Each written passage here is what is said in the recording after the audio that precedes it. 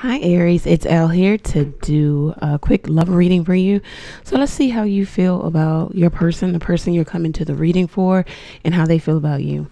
Let's get into it. Thank you, God, for blessing Aries with a clear, concise message from you. All right, let's see. How does Aries feel about the person that they're coming to the reading for? All right, so you've got the Sun card, you've got the Seven of Pentacles and the Nine of Wands. So you could feel as if this person wanted a playful connection with you, nothing too serious. And maybe that's how the relationship was going for a very long time, or that's how it was a long time ago. That's what I heard. Nine of Wands, you kind of are cautious to get back into this, to get involved here. You're looking at it. It's like almost temptation. Should you not? The Seven of Pentacles says that, you want a significant amount of growth, harvest in this relationship, and you're not sure if you're going to get it. Therefore, you're kind of taking a step back. You're not doing anything. You're not sure if you should still engage. Let's see what's going on here. You could be dating other people. A Temperance card in the Ten of Cups. You could be taking a step back to get your life together. Also focus on you. You could realize that this person is married or has a family, or something will always come before you. This person will not be able to give you, their undivided attention or the fullness of them.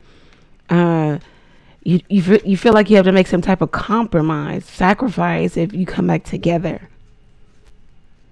It says, however it's going, it will stay the same unless there's change. If it's good, it'll stay good. If it's bad, it's going to stay bad. And you realize that. You got a card of wanting to call a truce, throw in the cards and just come back together. You feel like you've dealt with this for a very long time and you want to reap the rewards of, being with someone for a very long time. That maybe you get a ring, you get engagement, you get public recognition. You just feel like something is not real here. Let's see how your person feels about you, Aries. How does Aries person feel about them? So they are brokenhearted that maybe you have isolated yourself. The Fool card, they want a new start. They're really ready to take the leap of faith or let something go or throw it all in. Or the Page of Wands, they want to come back together. They want to have some passionate makeup session. If you do that, ground the energy because it's going to be in passion. They still want to keep you maybe a secret, or they're ready to make the sacrifice, but they're not sure. The Seven of Cups, they don't like being ignored or rejected by you. They're holding on, still holding on. The Strength card, holding on. Integrity, dignity. I don't know if this is pride also. Like, they won't let their pride subside to come to you and tell you exactly how they feel, that they want the relationship. They want to date you. They want to go out with you. They want to take you to the movies, to the theater. They want to do all of that, but they won't allow themselves to release that to you, relinquish that to you, say that to you.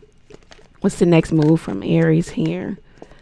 The Wheel of Fortune says, like, maybe you're going to change the trajectory for yourself. You're going to go in a new direction. Or you're going to change your mind, or a different set of social activity. Social activities. Maybe putting yourself out there.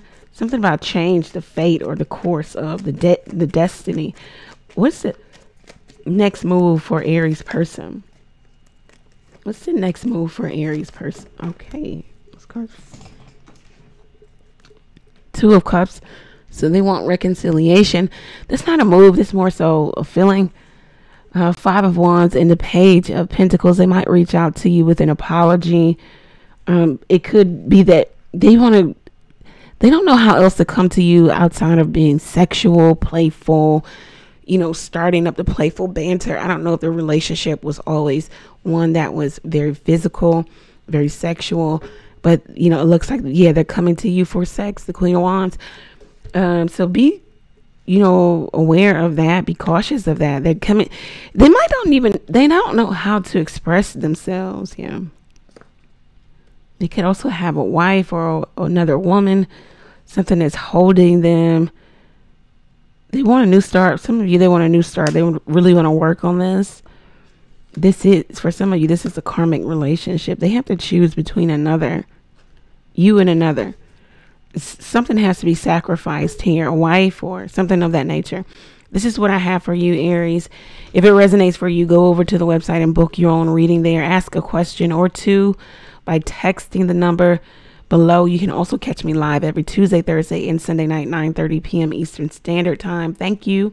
Many blessings to you. Take care.